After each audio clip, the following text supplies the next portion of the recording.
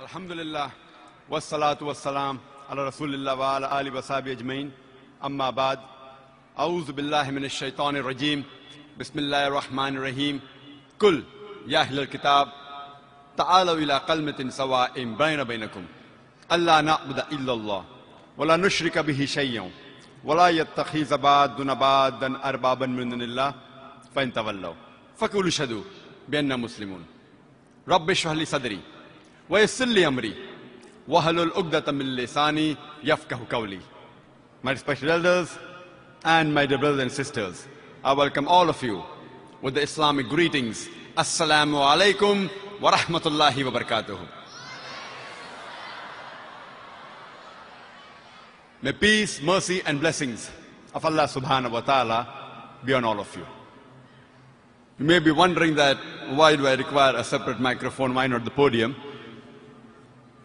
As the person who inspired me, Sheikh Ahmed Didat, who Sheikh Abdul Hakim Quick just spoke about, even he prefers this type of microphone so that a person can see the body language. Not that I have a very good physique, but when a person gives a talk, the matter he speaks, according to research, it carries only 7% marks. The 93% is the presentation skills.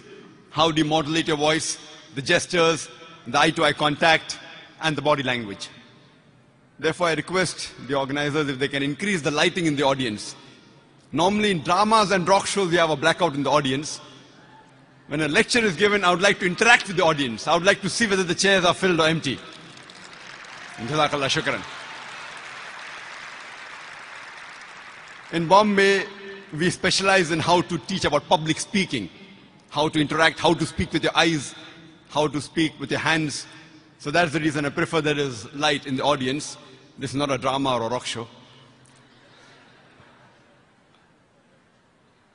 The topic of my talk today is similarities between the teachings of Prophet Muhammad, peace be upon him, and the other Abrahamic prophets. Or in other words, similarities between Islam, Christianity, and Judaism.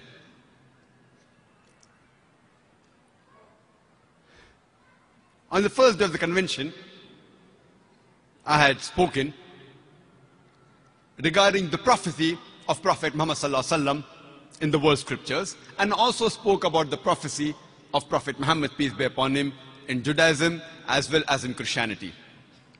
And I mentioned that the Quran says in Surah Fatir, chapter number 35, verse number 24, وَإِم مِّنْ أُمَّةٍ إِلَّا خَلَا فِيهَا نَذِيرٌ. There is not a nation or a tribe to whom we have not sent a warner. By name, only 25 messengers are mentioned in the Quran. But our beloved Prophet Muhammad sallallahu alaihi wasallam said there were 124,000 messengers sent on the face of the earth. But by name, only 25 are mentioned in the Quran. For example, Adam, Noah, Abraham, Moses, Jesus, Muhammad, peace be upon them all. And Islam is the only non-Christian faith which makes it an article of faith to believe in Jesus Christ, peace be upon him. No Muslim is a Muslim if he does not believe in Jesus, peace be upon him. We believe that he was one of the mightiest messengers of Allah subhanahu wa ta'ala. We believe that he was the Messiah, translated Christ. We believe that he was born miraculously without any male intervention, which many modern day Christians today do not believe. We believe that he gave life to the dead with God's permission. We believe that he healed those born blind and lepers with God's permission. But all the messengers that came before the last and final messenger, Prophet Muhammad, peace be upon him, they were only meant for their people, and the message they brought was meant to be followed only till a particular time period. And Prophet Muhammad, peace be upon him, since he was the last and final messenger, he was not sent only for the Muslims or the Arabs, he was sent for the whole of humanity. Similarly, Allah says in the Quran in Surah Rad, chapter number 13, verse number 38, وَلِكُلِّنْ أَجْلٍ كِتَابٍ. In every age have we sent a revelation, have we revealed a book. By name, only 4 are mentioned in the Quran: Torah, Zabur, Injil, and the Quran.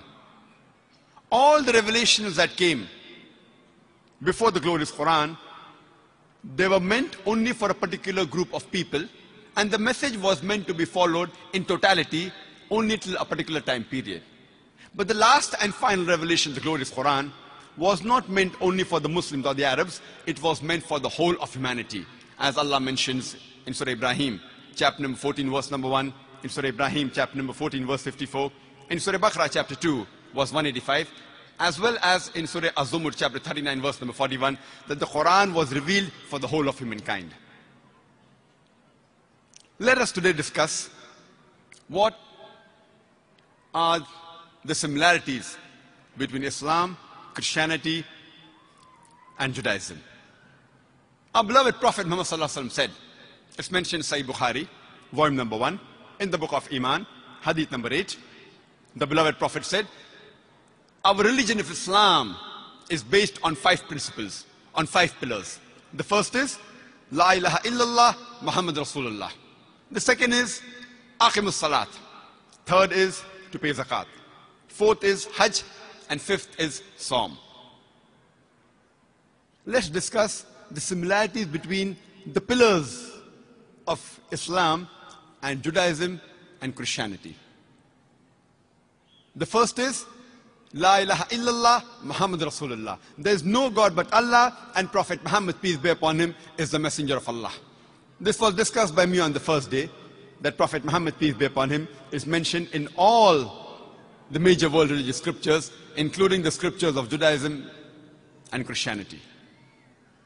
Allah says in the Quran, in Surah Baqarah, chapter number 2, verse number 177, it is not righteousness that you turn your face to the east or west, but it is righteousness that you believe in Allah, that you believe in the last day, that you believe in His angels, His books, and His messengers. I started my talk by quoting a verse from the glorious Quran, from Surah Al-Imran, chapter number 3, verse number 64, which says, Kul ya ahlal kitab, say, O people of the book, Ta'alaw ila qalmatin sawa'im bayna baynakum, come to common terms as between us and you. Which is the first term? Allah na'budu illallah, that we worship none but one Allah.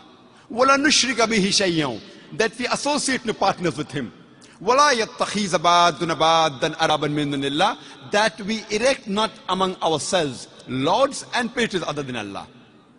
Fa tawallaw, if then they turn back, fakulu shadu, say ye bear witness, bianna muslimun, that we are Muslims bowing our will to Allah subhanahu wa ta'ala. This verse, which I call as the master key for doing dawah, says, Ta'alaw ila qalmatin sawa'im baynana baynakum, come to common terms as between us and you. Regarding the concept of God in Islam, the best reply any Muslim can give you is quote to you Surah Ikhlas, chapter number 112, verse number 1 to 4, which says, Qul huwallahu ahad, say He is Allah one and only. Allahu samad, Allah the absolute and eternal. Lam yalid walam yulad, He begets not, nor is begotten. Walam yakul lahu kufuwan ahad, there is nothing like Him. This is a 4-line definition of Allah subhanahu wa ta'ala, of Almighty God, given in the glorious Quran, which is the litmus test, the touchstone of theology. A similar message is given in the Jewish scriptures. It's mentioned in the Old Testament, in the book of Deuteronomy, chapter number 6, verse number 4. Moses, peace be upon him, says in Hebrew, Shema Israelo, Adnal Hainu Adnai Khad. Hear, O Israel, the Lord, our God, is one Lord. And when Jesus Christ, peace be upon him, was asked that which is the first of the commandment, he repeated verbatim what was said by Moses, peace be upon him, earlier. It's mentioned in the Gospel of Mark, chapter number 12, verse number 29. And Jesus Christ, peace be upon him, said, Shema Israelo, Adnal Hainu Adnai Khad. It's a Hebrew quotation which means, Hear, O Israel, the Lord, our God, is one Lord. Allah says in the Quran, in Surah Nisa, chapter number 4, verse number 48, and Surah Nisa, chapter number 4, verse number 116, that Allah subhanahu wa ta'ala will never forgive the sin of shirk, associating partners with God, joining partners with gods. Any other sin, if He wishes, if He pleases, He may forgive.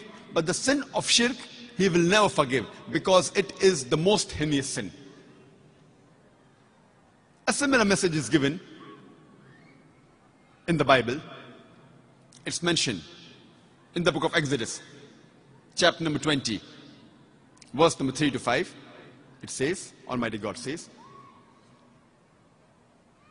"Thou shalt have no other God besides me. Thou shalt not make unto thee any grave image of anything, of any likeness, in the heaven above, in the earth beneath, and the water under the earth. Thou shalt not bow down to them, nor serve them, for I, thy God, thy Lord, is a jealous God." The same message is repeated in the book of Deuteronomy, chapter number 5, verse number 7 and 9, where God says, "Thou shalt have none other God besides me. Thou shalt not make unto thee any graven image of anything, of any likeness, in the heaven above, in the earth beneath, and the water beneath the earth. Thou shalt not bow down to them, nor serve them, for I, thy God, thy Lord, is a jealous God." Associating partners with God is the biggest sin. But unfortunately, many of our Christian brothers and sisters, they say that Jesus Christ, peace be upon him, he claimed divinity. The Quran says in Surah Ma'idah, chapter number 5, verse number 72, it says, "They are in kufr, وَلَقَدْ كَفْرَ الَّذِينَ قَالُوا إِنَّ اللَّهُ هُوَ ابْنُ مَرْيَمَ." They are in kufr, those who say that Jesus Christ, the son of Mary, is Allah. وَقَالَ الْمَسِيحِ, but said Christ, "Ya Bani Israel, O children of Israel, Uqbudullah, worship Allah, Rabbi wa Rabbakum, who's my Lord and your Lord. Inno may shrik billah." Anyone who associates partners with Allah, faqad harramallahu alayhi al-jannah, Allah will make Jannat haram for him. Wama wahun nar, wama lizalimin min ansar, and fire shall be his dwelling place, and he shall have no helpers in the hereafter. Jesus Christ, peace be upon him, said, "Inno may shrik billah." Anyone who associates partners with Allah, faqad harramallahu alayhi al-jannah, Allah will make Jannat haram for him. Wama wahun nar, wama lizalimin ansar, and fire shall be his dwelling place, and he shall have no helpers in the hereafter. If you read the Bible, our Christian brothers and sisters, they say that Jesus Christ, peace be upon him, he claimed divinity. But there is not a single unequivocal statement in the complete Bible where Jesus Christ, peace be upon him, himself says that I am God, or where he says worship me. I would like to repeat that there is not a single unequivocal statement in the complete Bible, not a single unambiguous statement in the complete Bible where Jesus Christ, peace be upon him, himself says that I am God, or where he says worship me. If anyone can point me such a statement in the Bible, I, Dr. Zakir Naik, I am ready to accept Christianity today. I am not speaking on behalf of my other Muslim brothers. I am a student of comparative religion. I studied the Bible and the other sacred scriptures. In fact, if you read the Bible, Jesus Christ, peace be upon him, himself said, it's mentioned in the Gospel of John, chapter number 14, verse number 28. Jesus Christ, peace be upon him, said, "My Father is greater than I." Gospel of John, chapter number 10, verse number 29. "My Father is greater than all." Gospel of Matthew, chapter number 12, verse number 28. "I cast out devil with the Spirit of God." Gospel of Luke, chapter number 11, verse number 20. "I, with the finger of God, I cast out devil." Gospel of John, chapter number 5, verse number 30. "I can of my own self do nothing. As I hear, I judge, and my judgment is just. For I seek not my will, but the will of my Father." Anyone who says, "I seek not my will, but the will of Almighty God," he's a Muslim. Jesus Christ, peace be upon him, was a Muslim.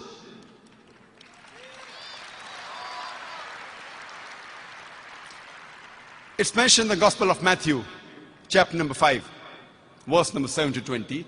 Jesus Christ, peace be upon him, says, "Think not that I am come to destroy the law or the prophets. I have come not to destroy, but to fulfill. Until the heaven and the earth pass away, not one jot or tittle shall pass away from the law until all be fulfilled. And whosoever shall keep the commandments and teach men to do so shall be called great in the kingdom of heaven. And whosoever shall break one of the least commandments, he shall be called least in the kingdom of heaven. Unless your righteousness exceeds the righteousness of the scribes and the Pharisees, in no way shall you enter the kingdom of heaven." If you want to go to Jannah, according to Jesus Christ, peace be upon him, you have to keep all the laws and commandments which was given by Moses, peace be upon him, and which is mentioned in the Jew. Jesus Christ, peace be upon him, he never claimed divinity. In fact, it's mentioned in the Gospel of John, chapter number 14, verse number 24. Jesus Christ, peace be upon him, says that the words that you hear are not mine, but my Father's who has sent me. It's mentioned in the Gospel of John, chapter number 17, verse number 3. Jesus Christ, peace be upon him, says, this is life eternal, so that you may know there is one God, and Jesus Christ whom thou hast sent.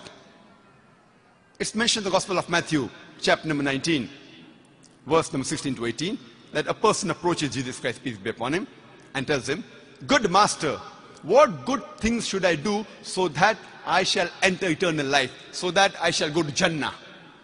So Jesus Christ, peace be upon him, says that why thou callest me good? Leave aside God. He says, why thou callest me good? There's only one good, and that is the Father in heaven. That is Almighty God. And if you want to enter eternal life, you should keep the commandments. Jesus Christ, peace be upon him, did not say that you have to believe I am God if you want to go to Jannah. He never said that you have to believe that I died on the cross for your sins if you want to go to Jannah. He said, if you want to go to Jannah, you keep the commandments. And it's clearly mentioned in the book of Acts, chapter number 2, verse number 22. It says, ye men of Israel, listen to this. Jesus of Nazareth, a man approved of God amongst you by wonders and miracles which God did by him amongst you, and you are witness to it. It says, Jesus of Nazareth, a man approved of God amongst you by wonders and miracles which God did by him amidst you, and you are witness to it. Shirk is the biggest sin in Islam, in Judaism as well as Christianity. It's the biggest sin. As far as calling Allah subhanahu wa ta'ala by different names, Allah says in Surah Isra, chapter number 17, verse number 110, قُلِ ذُو اللَّهِ عَبِدُ الرَّحْمَنِ أَيَّمَا تَدُوا فَلَوْ الْأَسْمَاءُ الْحُسْنَى. Say, call upon him by Allah or by Rahman. By whichever name you call upon him, to him belongs the most beautiful name. There are no less than 99 different attributes given to Allah subhanahu wa ta'ala in the glorious Quran. You can call him by any name, but it should be a beautiful name. It should not conjure up a mental picture. For example, Ar-Rahman, Ar-Rahim, Al-Hakim, most merciful, most beneficent, most wise. No less than 99 names are given in the Quran to Allah subhanahu wa ta'ala. And the crowning one is Allah. Why do we Muslims prefer calling Allah by the Arabic name Allah instead of the English word God? The reason is because a person can play mischief with the English word God. For example, if you add S to God, it becomes gods. That is plural of God. There's nothing like plural Allah. Kul huwallahu ahad. Say He's Allah one and only. If you add D-E-S-S to God, it becomes goddess, meaning a female God. There's nothing like female Allah or male Allah. Allah subhanahu wa ta'ala is unique. If you add a father to God, it becomes Godfather. He's my Godfather. He's my guardian. There's nothing like Allah Father or Allah Abba in Islam. If you add a mother to God, it becomes Godmother. There's nothing like Allah Mother or Allah Ammi in Islam. If you prefix a tin before God, it becomes tin God, meaning a fake God. There's nothing like tin Allah in Islam. That's the reason I say that we Muslims, we prefer calling Allah by the Arabic word Allah instead of the English word God.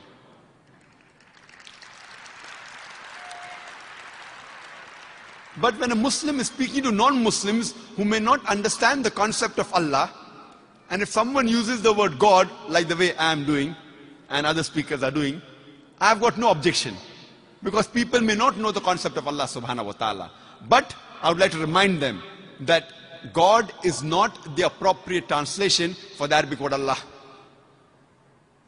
And this word Allah is mentioned in all the major scriptures of the world. Hindu scriptures, Sikh scriptures, including Jewish and the Christian scriptures. It's mentioned in the Gospel of Mark, chapter number 15, verse number 34, as well as the Gospel of Matthew, chapter number 27, verse number 46. When Jesus Christ, peace be upon him, when he was put on the cross, he cried out, Eli, Eli, lama sabachthani, so as to say, O God, why hast thou forsaken me? And this Allah lama sabaqtani is the exact word spoken by Jesus Christ, peace be upon him. And we know Jesus, peace be upon him, he spoke Hebrew, he spoke Aramaic, which is the sister language of Arabic. Allah lama sabaqtani does not sound like, oh God, why hast thou forsaken me? Allah lama sabaqtani doesn't sound like Jehovah, why hast thou forsaken me? But if you translate into Arabic, Allah lama sabaqtani, it is Allah lama taraktani. Arabic and Hebrew and Aramaic are sister languages. And if you refer to the Scofield's Bible, it says A-L-A-H, it means God. They spell Allah as A-L-A-H, we spell it A-L-L-A-H. It is somewhat similar, Allah. And this word Allah, you will find in all the different translations of the Bible. The Bible, the New Testament has been translated into more than 2,000 different languages. But in every translation, the original words of Jesus Christ, peace be upon him, where he used the word Allah for Almighty God, is maintained in all the translation, whether it be French, English, German, Spanish, Hindi, Urdu, Marathi. In all the translation, the words Allah lama sabaqtani has been maintained. This is the proper noun for Almighty God, Allah subhanahu wa ta'ala. The second pillar of Islam is Aqimus Salat. And people translate Salah as prayer. To pray means to beseech, to ask for help.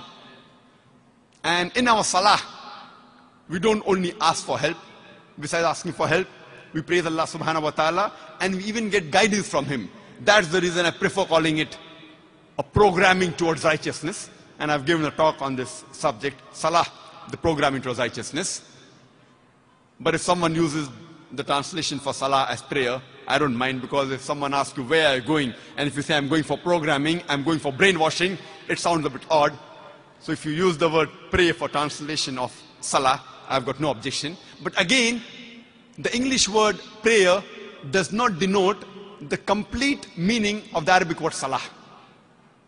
And Allah says in the Quran, in Surah Ankabut, chapter number 29, verse number 45, He says that we have revealed to you the revelation by inspiration and established regular Salah.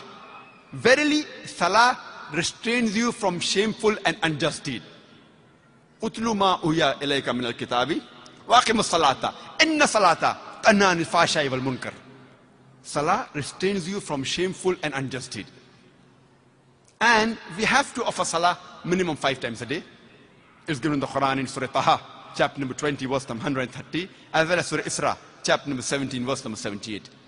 And before we offer Salah, we usually remove our footwear.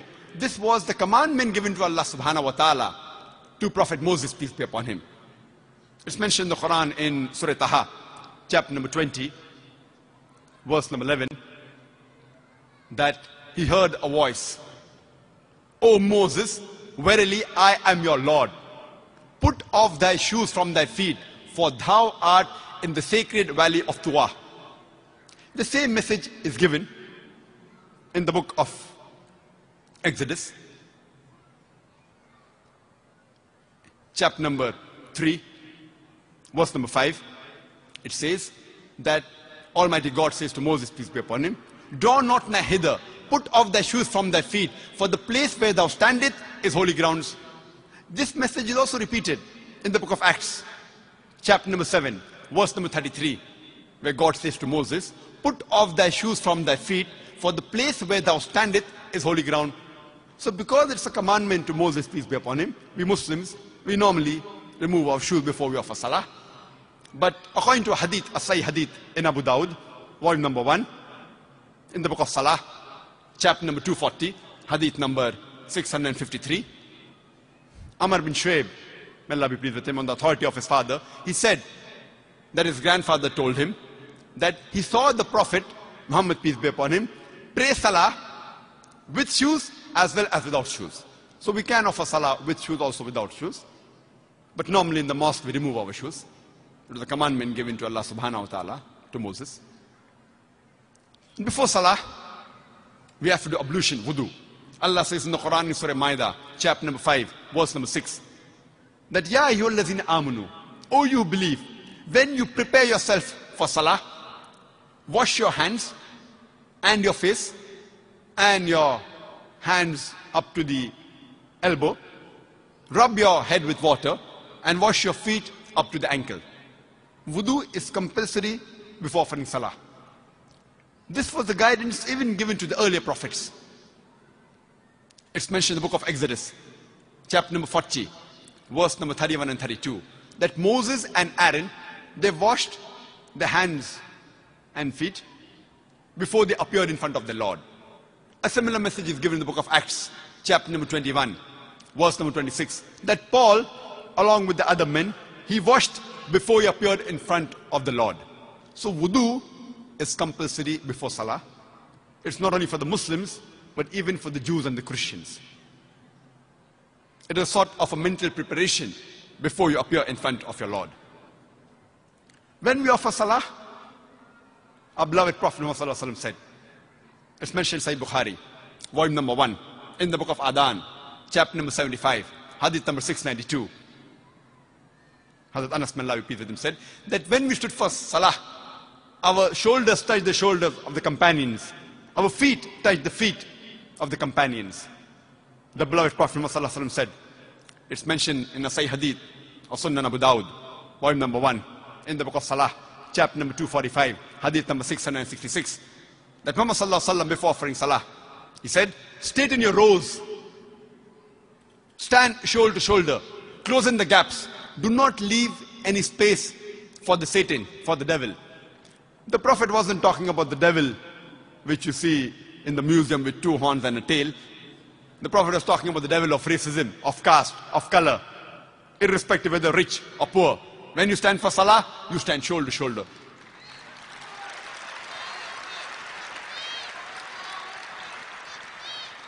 That irrespective whether rich or poor, whether king or pauper, whether white or black, whether yellow or brown, when we stand for salah, we stand shoulder to shoulder. We practically demonstrate universal brotherhood minimum 5 times every day. And the best part of salah is the sujood. No wonder it is mentioned in the Quran no less than 92 times. It's also mentioned in Surah Al-Imran, chapter number 3, verse number 43, where Allah says, Ya Maryam muqliti li rabbiki wasjudi warqi mar raqiin. O Mary, worship thy Lord devotedly. Bow down and prostrate yourself. And bow down with those who bow down. Allah repeats the message in Surah Hajj, chapter number 22, verse number 77. That, Ya allazina amanu, O you believe. Bow down and prostrate yourself. And adore the Lord, so that you will be prosperous. And sujood was the way of offering salah of all the prophets of Allah subhanahu wa ta'ala, including the biblical prophets, the prophets of Judaism and the prophets of Christianity. If you read, the Bible says in the book of Genesis, chapter number 17, verse number 3, Abraham, peace be upon him, he fell on his face and he prayed to God. It's mentioned in the book of Numbers, chapter number 20, verse number 6, Moses, peace be upon him, and Aaron, peace be upon him, they fell on their face. It's mentioned in the book of Joshua, chapter number 5, verse number 14, that Joshua fell on his face and he prayed to God. It's mentioned in the Gospel of Matthew, chapter number 26, verse number 39, that Jesus Christ, peace be upon him, in the Garden of Gethsemane, he fell on his face and the Lord appeared in front of him. So all the prophets of God, when they offered salah, they did the sujood, they did prostration. The third pillar is zakat. That's every rich person who has a saving of more than the nisab level, more than 85 grams of gold, should give 2.5% of that excess wealth in charity every lunar year. If every rich human being gives zakat, poverty will be eradicated from this world. There will not be a single human being who will die of hunger. The Quran says in Surah Hashr, chapter 59, verse number 7, that zakat has been prescribed so that the wealth does not circulate only amongst the rich. And the same is mentioned in the Bible. If you read the book of Peter's, the first book of Peter's, chapter number 4, verse number 8, it says, give fervent charity because it covers up multitudes of sin. Giving charity is advised in the Bible for the Jews as well as the Christians. The third pillar is Hajj. That is, every adult Muslim who has the means should perform Hajj.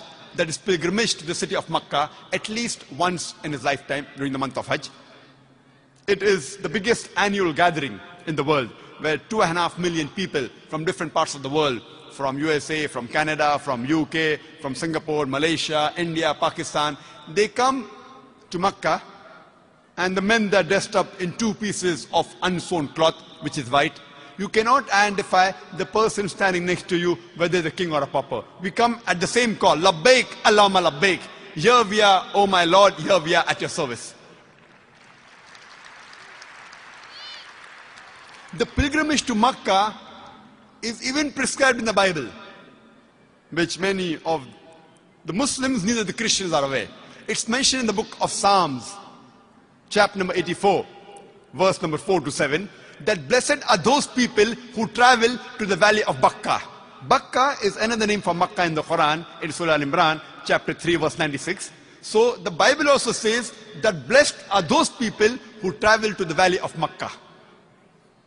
The fourth pillar is Sawm, that is fasting, abstaining from drinking, eating and sex from dawn to sunset. And the Quran says in Surah Baqarah, chapter number 2, verse number 183, that fasting has been prescribed to you as it was prescribed to people who come before you, so that you may learn self-restraint. Today the psychologists say that if you can control your hunger, you can control almost all your desires. And there are various medical benefits of fasting. You can give a talk on that. Time doesn't permit me. It increases intestinal absorption. It lowers the cholesterol level. It prevents you from doing many evil things, etc. That's the reason even in the Bible, fasting has been prescribed. It's mentioned in the Gospel of Mark, chapter number 9, verse number 29. And the Gospel of Matthew, chapter number 17, verse number 21, that fasting has been advised, has been prescribed. This was, in brief, the 5 pillars of Islam. These are the pillars, not the complete structure. But if the pillar is strong, inshallah, the structure will also be strong. Allah says in the Quran, in Surah Dhariyat, chapter number 51, verse number 56, وَمَا خَلَقْتُ الْجِنَّ وَالْإِنسَ إِلَّا لِيَعْبُدُونَ, that we have created the jinn and the men not but to worship me. Ibadah comes from the word abd, which means a slave. That we human beings have been created, besides the jinn, to worship Allah subhanahu wa ta'ala. If you obey the commandments of Allah subhanahu wa ta'ala, you are worshipping Allah subhanahu wa ta'ala. You are submitting your will to Allah subhanahu wa ta'ala. For example, if you abstain from the food which Allah has asked you to abstain. For example, Allah says in the Quran, in Surah Ma'idah, chapter number 5, verse number 90, Ya ayyuhal lazina amanu, O you believe, innamal khamru wal maisuru, most certainly intoxicants and gambling, wal anzab wal azlamu, dedication of stones, divination of arrows, rushtum min amli shaitan, these are Satan's handiwork. Fashtanibu lalakum tuflihun, abstain from this handiwork that you may prosper. So we have been advised that we should abstain from alcohol, from gambling, from idol worship, from dedication of stones, from divination of arrows. Abstaining from alcohol is even advised in the Bible. For the Jews as well as the Christians, it's mentioned in the book of Proverbs, chapter number 20, verse number 1, that wine is a mocker. Strong drink is raging. Whoever has it is deceived. It's mentioned in the book of Ephesians, chapter number 5, verse number 18, that be not drunk with wine. So if you abstain from drinking alcohol, you are following the teachings of Allah subhanahu wa ta'ala and the Prophet, and you're submitting your will, you're doing ibadah. Allah says in the Quran, in no less than 4 different places. In Surah Baqarah, chapter number 2, verse number 173. In Surah Ma'idah, chapter number 5, verse number 3. In Surah Anam, chapter number 6, verse number 145. And Surah Nahl, chapter number 16, verse number 115. Hurrimat alaykumul maytatu waddamu walahmul khinzir wama uhilla li ghayril bi. Forbidden for you for food are dead meat, blood, the flesh of swine, and any food on which any name besides Allah's name is invoked. These 4 foods have been prohibited for the Muslims in the Quran. These 4 types of food are even prohibited in the Bible. The Bible mentions in the book of Leviticus, chapter number 17, verse number 5, and the book of Deuteronomy, chapter number 14, verse number 21, that you shall not eat that which dieth of itself. So dead meat is prohibited even for the Jews and the Christians. And drinking blood, having blood has been prohibited in the Bible in no less than 5 different places. In the book of Genesis, chapter number 9, verse number 4. In the book of Leviticus, chapter number 17, verse number 14. In the book of Deuteronomy, chapter number 12, verse number 16. In 1 Samuel, chapter number 14, verse number 33. As well as the book of Acts, chapter number 15, verse number 29. It says, it advises that having blood is prohibited. The Bible says in the book of Leviticus, chapter number 11, verse number 7 and 8, that the swine, though it has hooved feet and it's cloven-footed, it chews not the cud. It's unclean for you. You shall not touch its carcass, nor eat its meat. It's unclean for you. The same message is repeated in the book of Deuteronomy, chapter number 14, verse number 8, that the swine, the pig, though it had cloven-footed, it chews not the cud. Thou shalt not eat its flesh, nor touch its carcass. It's unclean for you. And eating of pig is also prohibited in the book of Isaiah, chapter number 65, verse number 2 to 5. So no less than 3 places eating of pork, the flesh of swine, is prohibited. The hikmah behind it, you can refer to my cassette, Misconception About Islam. I've given the hikmah, why pork is prohibited. Regarding eating any food on which any name besides Allah's name is invoked, is mentioned in the book of Acts, chapter number 15, verse number 29, as well as the book of Revelations, chapter number 2, verse number 14, that you shall not have the meat or anything else which is put on the idols. In the conclusion of my talk, I'd just like to mention a couple of more similarities. There are several, time doesn't permit us to go into the details. I'll just touch on the modesty. The hijab that is mentioned, as I mentioned in my answer yesterday, that Allah first speaks about the hijab for the man and then for the woman. Allah says in Surah Nur, chapter number 24, verse number 31, verse number 30, that say to the believing man that he should lower his gaze and guard his modesty. Whenever a man looks at a woman, any brazen thought, any unashamed thought comes in his mind, he should lower his gaze.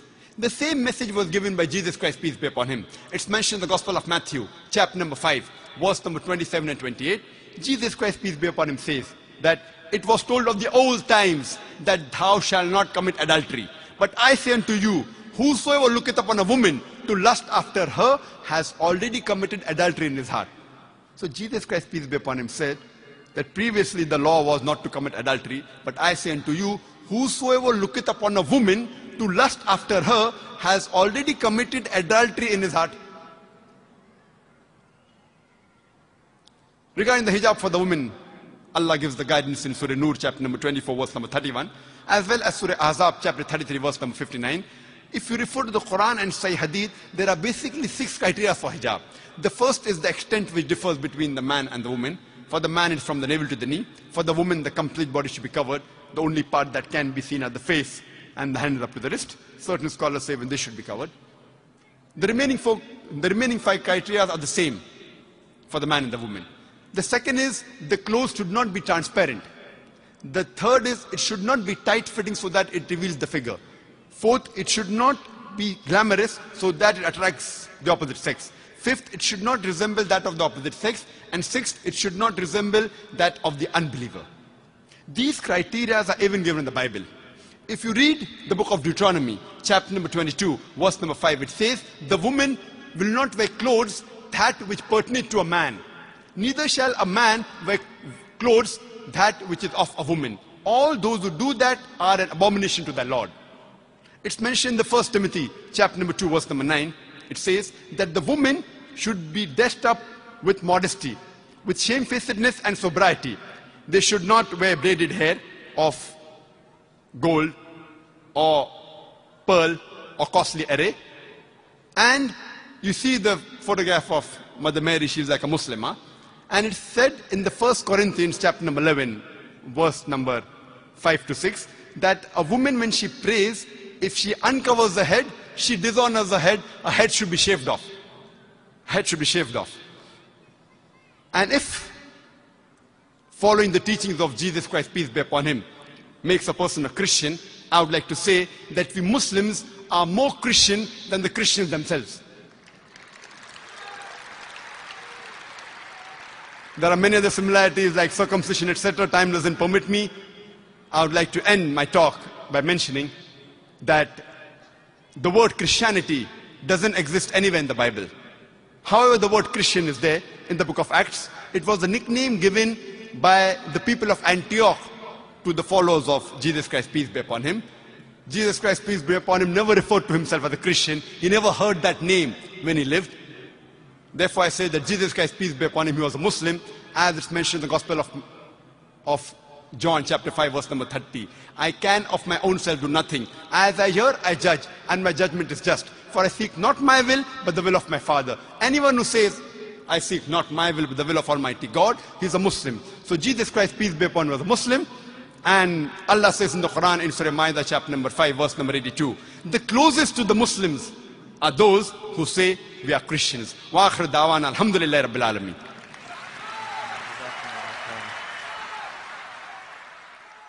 The first question is, since the sacred books of different religions such as Hinduism talk about the prophecy of Muhammad sallallahu alaihi wasallam, does that mean that those books were revealed by Allah to people before us?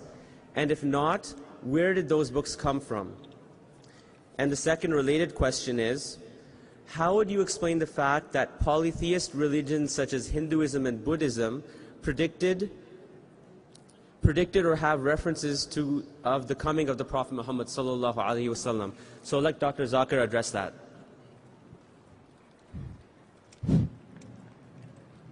Alhamdulillah. Wassalatu wassalam ala Rasulillah wa ala alihi wa sahbihi ajmain. Amma ba'd. A'udhu billahi minash shaitanir rajim. Bismillahir rahmanir rahim. Udu ila sabili rabbika bil hikma wal maw'izatil hasana wajadil billati ahsan. Rabbi shrah li sadri wa yassir li amri wahlul 'uqdatam min lisani yafqahu qawli. My respected elders and my dear brothers and sisters, I welcome all of you with the Islamic greetings. Assalamu alaikum wa rahmatullahi wa barakatuh. I'm thankful to the organizers for allowing me to have a half-an-hour question-answer session. I personally prefer the question-answer session than the talk because it's a dialogue rather than a monologue. And usually I prefer question-answer session live on the microphone. Normally when we ask for chits, we get hundreds of them. And when a few are selected, people always, they complain that why has not my question been asked. I prefer the question-answer session live because it is more challenging. And it's more challenging for me, and it gives me food for thought. Therefore, I prefer the question-answer session more than the talk. So I'm thankful to the organizers to give half-an-hour question-answer session to me. The first question asked by the brother is that if the prophecies of Prophet Muhammad, peace be upon him, is mentioned in the Buddhist and the Hindu scriptures, can we conclude that these are the words, the revelation from Allah subhanahu wa ta'ala? The reply to this question is, Allah says in the Quran, in Surah Rad, chapter number 13, verse number 38, وَلِكُلِّنْ أَجْلٍ كِتَابٍ. And in every age have we sent a revelation. In every age have we sent a book. By name, only 4 are mentioned in the Quran: the Torah, the Zabur, the Injil, and the Quran. But there are several other books revealed by Allah subhanahu wa ta'ala, for example, Suhuf Ibrahim, etc. Whether can we consider the Vedas, the Upanishads, the Puranas, the Bhagavad Gita, the Dhammapad, all the other scriptures which I quoted yesterday in my talk, to be the revelation from Almighty God? Since these books are not mentioned by name in the glorious Quran or the Sahih Hadith, we cannot say for sure that they are the revelation of Almighty God. What we can say, maybe they are, but we cannot say for sure that they are books of Almighty God. What we can say is maybe they are revelation of Almighty God. But even if they were, revelation of Almighty God, all the books that were revealed before the last and final revelation, the glorious Quran, they were meant only for those people, and the complete message was supposed to be followed for a particular time period. So irrespective whether these books may have been the word of God, today all the human beings in the world, whether they live in Canada, in USA, in India, in Pakistan, in Saudi Arabia, in Japan, they have to follow the last and final revelation, the glorious Quran, and follow the last and final messenger, Prophet Muhammad, peace be upon him. The reason I quoted these scriptures is based on the verse of the Quran of Surah Al-Imran, chapter number 3, verse number 64, which says, "Ta'alaw ila kalmatin sawa'in bainana bainakum." Come to common terms as between us and you. Which is the first term? Allah na'budu illallah. That we worship none but Allah. So based on this verse of the glorious Quran, which I consider to be the master key for da'wah, which says, come to common terms as between us and you. So based on this verse, I quoted the other religious scriptures. Since the followers of that scripture believe it to be the word of God, I say, then at least why don't you follow your scripture? And your scripture mentions about Tawheed, about the oneness of God, which I have discussed in other lectures. It also speaks about the last and final messenger, thus calling them to the Din al-Haq, that is Islam. Hope that answers the question. Jazakallah khair. The next question is not really related to the topic that he spoke about. The question is, how do you develop such a good memory?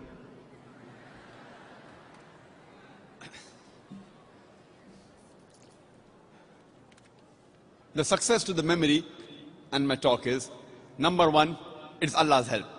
Allah says in the Quran, in Surah Al-Imran, chapter number 3, verse number 160, if Allah helps you, none can overcome you. If Allah forsakes you, who is there then who can help you? So let the believers put their trust in Allah subhanahu wa ta'ala. So number one is Allah's help.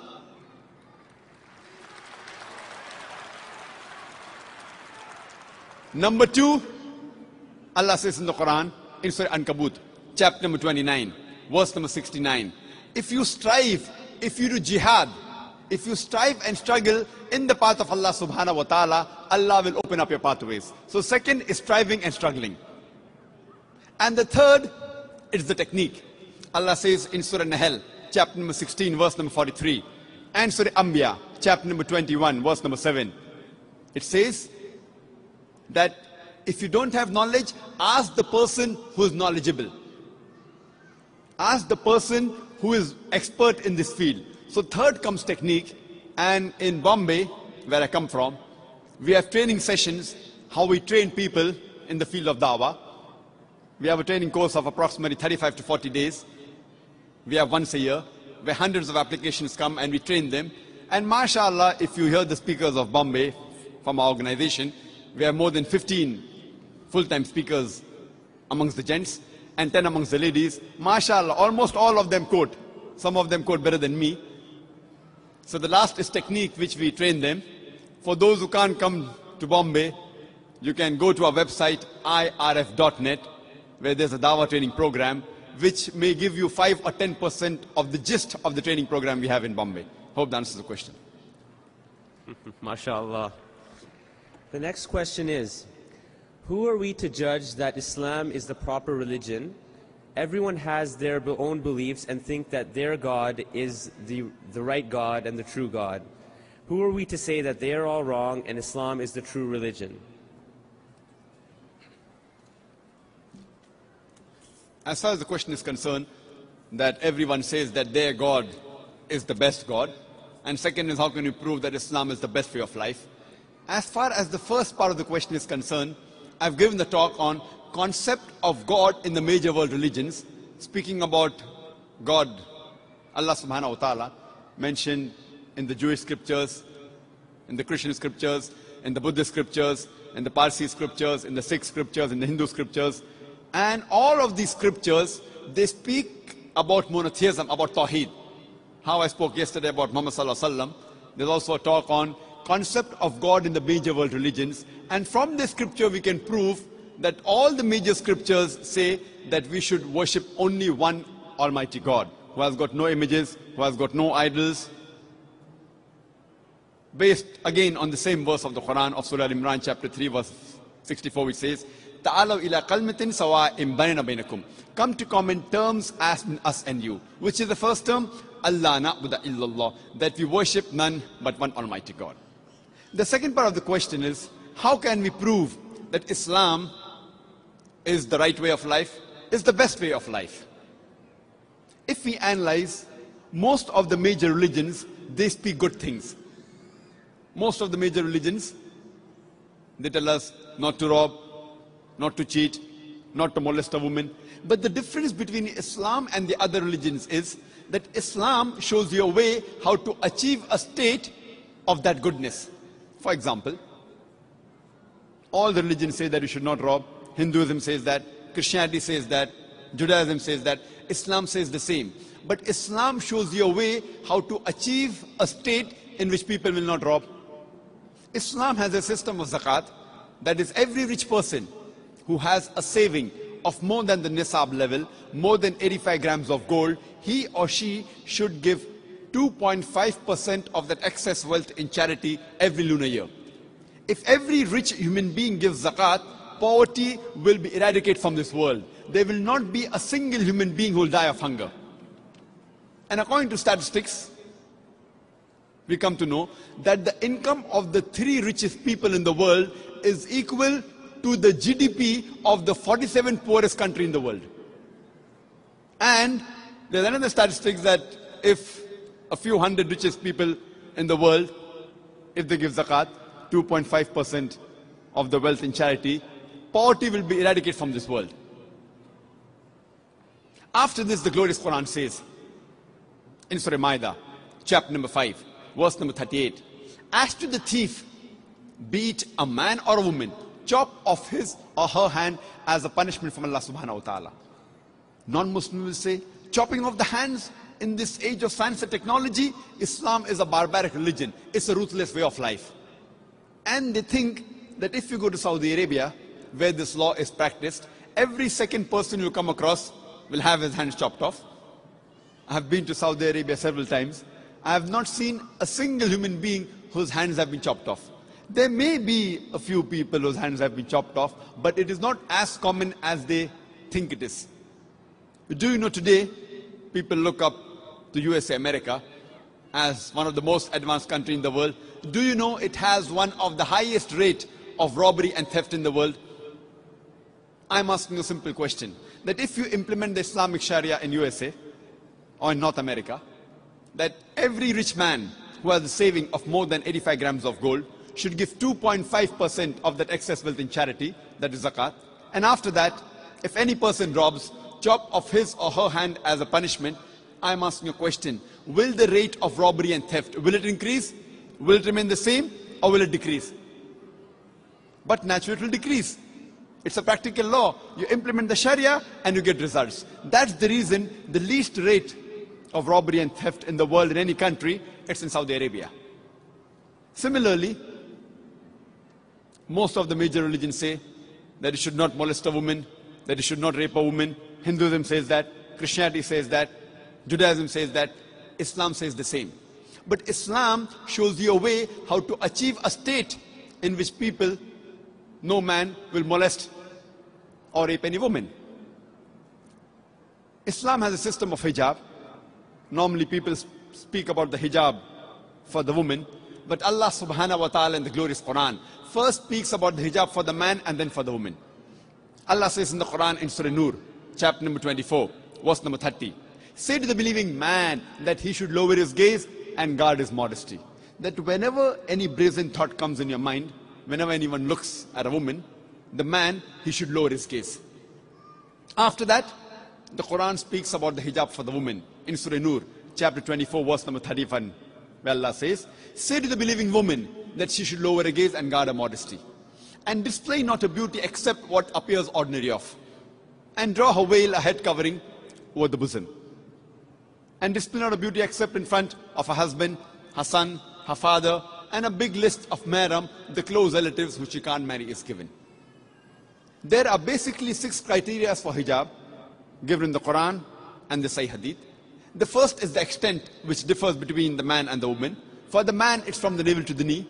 For the woman, the complete body should be covered. The only part that can be seen are the face and the hands up to the wrist. The remaining 5 criteria are the same for the man and the woman. The second is the clothes they wear, it should not be tight so that it reveals the figure. Third, it should not be transparent. Fourth, it should not be so glamorous so that it attracts the opposite sex. Fifth, it should not resemble that of the opposite sex.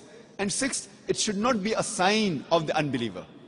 And the reason for hijab is given in Surah Ahzab, chapter 33, verse number 59, where Allah says, O Prophet, tell your wives and your daughters and the believing women that when they go abroad, they should put on the cloak, so that they shall be recognized and it will prevent them from being molested. Quran says hijab has been prescribed for the women so that they shall be recognized and it will prevent them from being molested. For example, if there are 2 twin sisters who are very beautiful or equally beautiful, and if they are walking down the streets of Toronto, maybe Yonge Street, and if one twin sister, she is wearing the Islamic hijab, the complete body cover except the face and the hands up to the wrist, and the other twin sister, she is wearing the Western clothes, the mini skirts or short, and if round the corner there is a hooligan, there is a ruffian who's waiting for a catch, who's waiting to tease a girl, which girl will he tease? Will he tease the girl wearing the Islamic hijab, or will he tease the girl wearing the mini skirts or short?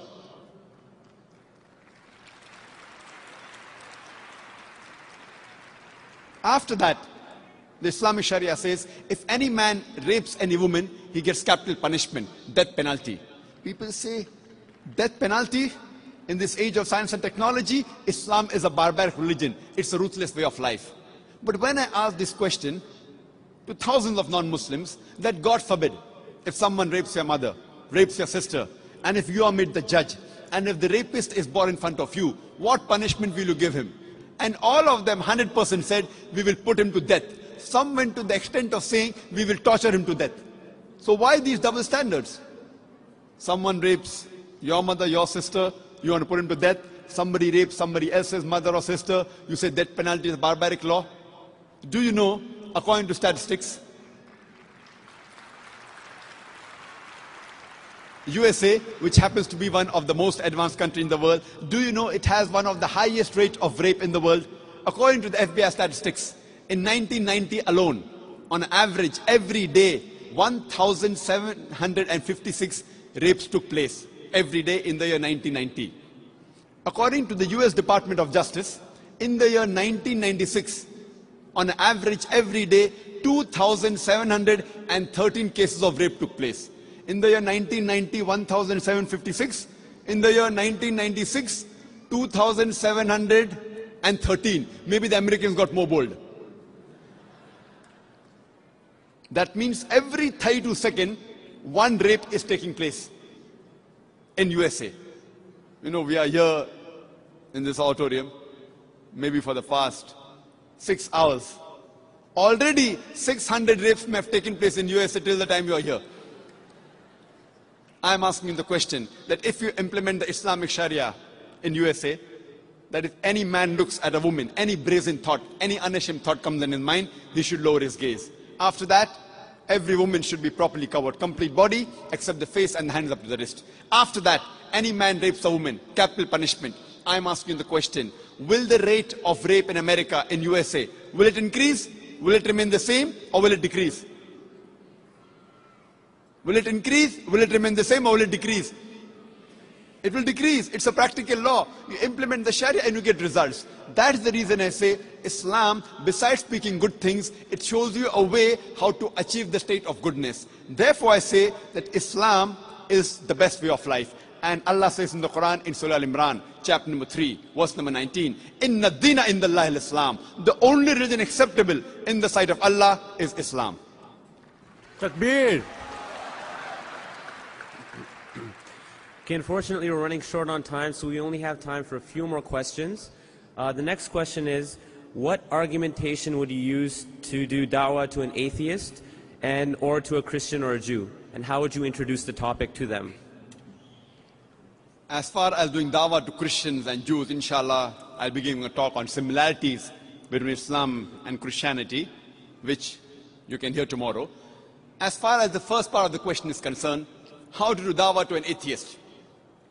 If you remember, I said earlier, the master key is Surah Al-Imran, chapter 3, verse 64, which says, "Ta'alaw ila kalmatin sawa'in bayna bainakum." Come to common terms as between us and you.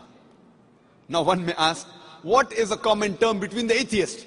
What common term can a Muslim have with an atheist? But yet I call this the master key. The first thing I do when I meet an atheist is, I congratulate him. I congratulate him because he says he does not believe in God. The reason I congratulate him is, all the other human beings, most of them, they are blindly following their parents. The Christian, he is a Christian because father is a Christian. The person is a Hindu because father is a Hindu. Most of the Muslims are Muslims because their fathers are Muslim. This atheist is thinking, his father, his parents may be religious, but he does not believe in the gods which his parents worship. The reason I congratulate him is because he has said the first part of the Islamic Shahada, Islamic creed, La ilaha, there is no God.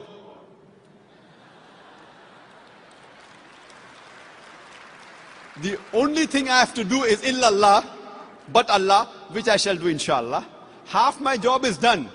To the other non-Muslim, first I have to prove to him that the God he's worshipping is a wrong God, is a false God, and then prove to him about Allah subhanahu wa ta'ala. Here, half my job is done. He has already said the first part of the Islamic Shahada, La ilaha. So my job, half my job is done. I have to only prove illallah, which I shall do inshallah. Most of the atheists, we realize, have become atheists because they believe in science and technology. These people think that science is advanced so much, we don't require any scripture, we don't require any religion, etc. The first question I ask to the atheist is that suppose there is an equipment, there is a machinery which no one in the world has ever seen before.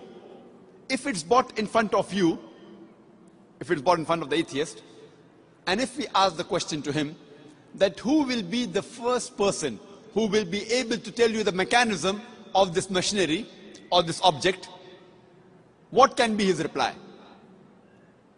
What can he reply? Suppose a machinery who no one in the world has seen, if it's brought in front of the atheist, and he's asked the question, who will be the first person who will tell you the mechanism of this machinery or object? The reply the atheist will give you is the first person who will tell you the mechanism is the manufacturer.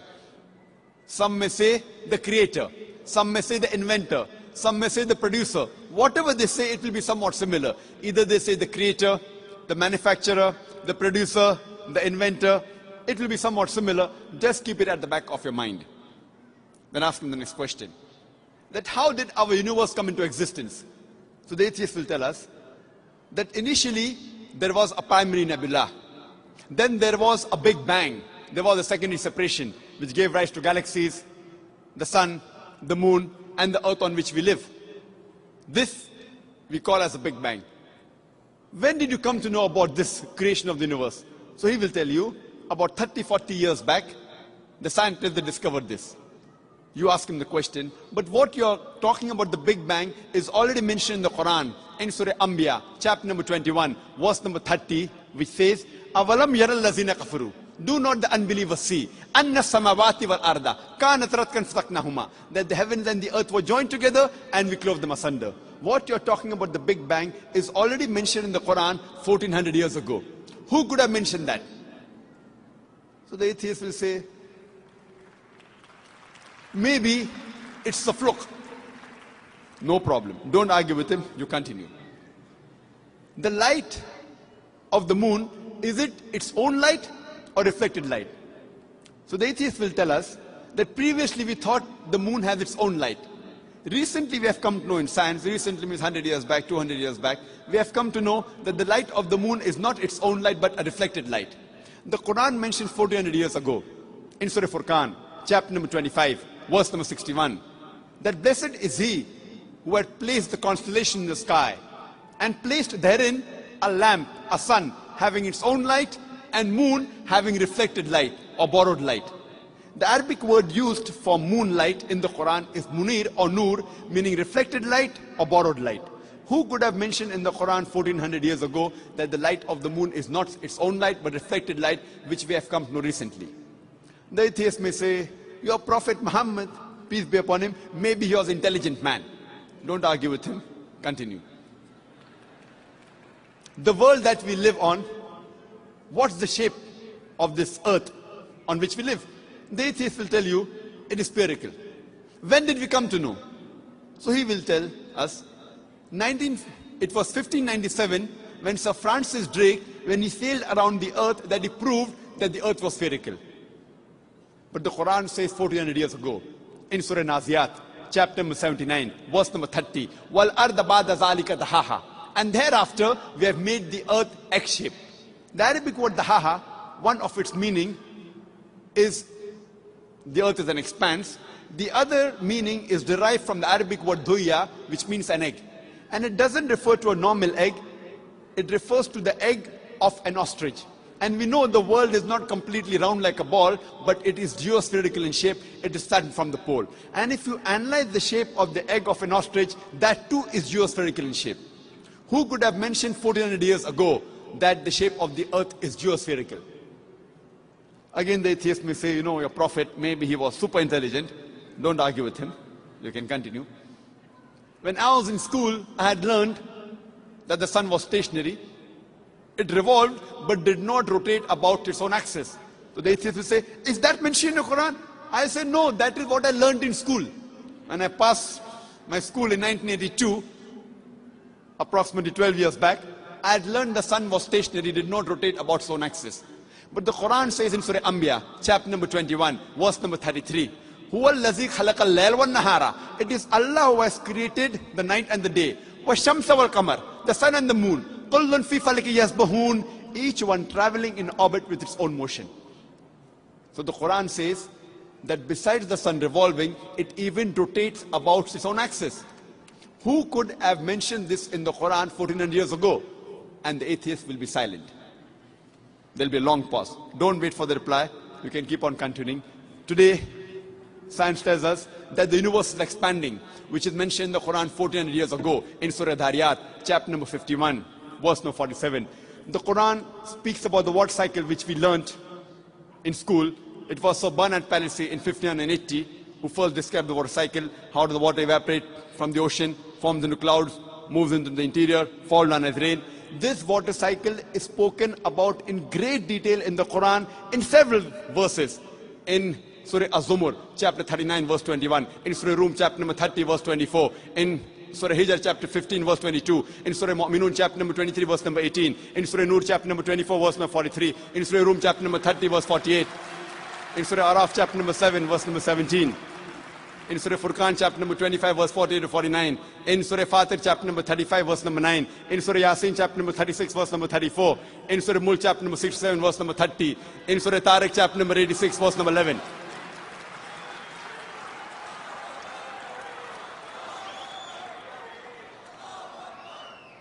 There are hundreds of verses in the Quran which only speak about the water cycle, which science has discovered recently. We can keep on talking that today we have come to know that the plants have got sexes which we did not know earlier. Quran says in Surah Taha, chapter number 20, verse number 53, that the plants have got sexes, male and female. Today we have come to know that there are two types of water, sweet and salty. And there is a barrier between them, which is mentioned in the Quran in Surah Furqan, chapter 25, verse 53, and Surah Rahman, chapter 55, verse 17 and 18. Marajal Bahraini al-Taqiyan, Bainahuma barzakhun la yabghiyan. It is Allah who has let free two bodies of flowing water. Though they meet, they do not mix. There is a barrier between them. Today science tells us that it is the mountains which prevent the earth from shaking, which is mentioned in the Quran 1400 years ago in Surah Naba, chapter number 78, verse number 6 and 7. The Quran speaks about biology, that we have created every living creature from water, every living thing. In Surah Anbiya, chapter 21, verse number 30, Quran mentions this 1400 years ago. The Quran speaks about zoology, about the lifestyle of the spider in Surah Ankabut, chapter 29, verse 41. About the ant in Surah Namal, chapter 27, verse 17 to 18. About the bee in Surah Nahl, chapter number 16, verse 66, 68, 69. The Quran speaks about embryology in Surah Alaq, chapter 96, verse number 1 and 2. We have created the human being from alaqa, a leech-like substance, which we have come to know recently. The Quran speaks about embryological stages in Surah Mu'minun, chapter 23, verse number 12 to 14. You can go on talking about the scientific points. There are more than 1,000 verses in the Quran which speak about science. After every scientific fact, you ask the question, who could have mentioned that in the Quran? The only reply the atheist can give you is the creator, the cherisher, the manufacturer, the inventor, the producer. This creator, this manufacturer, this producer, this inventor, we Muslims call him as Allah.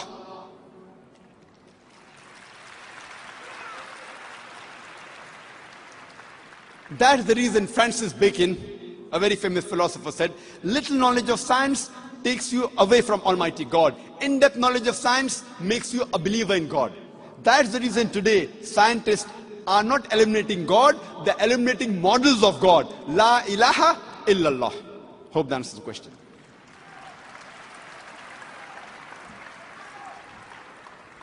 Okay, unfortunately, we have gone over our time for this session. I know all of you must be enjoying it as much as I am.